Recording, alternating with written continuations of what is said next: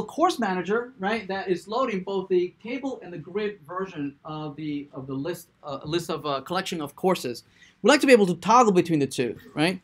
Somehow we would like maybe a button in here somehow, right? Maybe a button that says button toggle.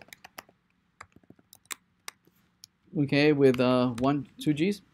And as I click on the toggle, right, I like to be able to show one or the other. Okay. So somehow I would maybe I need to have some kind of variable that I can switch between values, and depending on that value, show one or show another, right? Maybe if the there'd be like a layout variable, right? If the layout says table, I show the table one. If it says grid, then I show the grid one. Yes, right. So first, let me show you. How would things be that we could display or hide or show?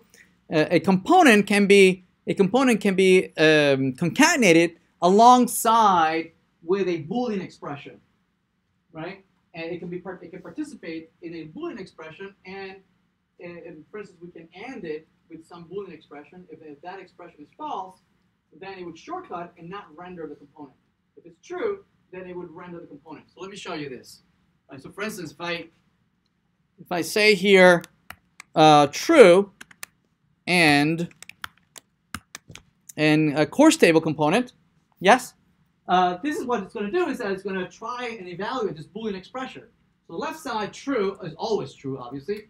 The right hand side is always true. Because they're both true, their component renders. Right? But if instead you have the expression, you have false and course grid component, notice that the false is always false, but the right hand is always true, right? But because you have false, it shortcuts, right? It shortcuts the evaluation, and it doesn't bother to evaluate the right hand side. Make sense? So this is a very common technique for hiding and showing things, right? What we need to do now is be able to handle that left hand side, right, so that we can control that programmatically instead of always being true or false. Right, notice that right now, if we render it, notice that we only have the table, right? Or if we switch it around, false and this is true, then notice that it becomes grid. Yes? So we need to be able to control that left-hand side of those expressions. Make sense? All right, so let's see how we can do that.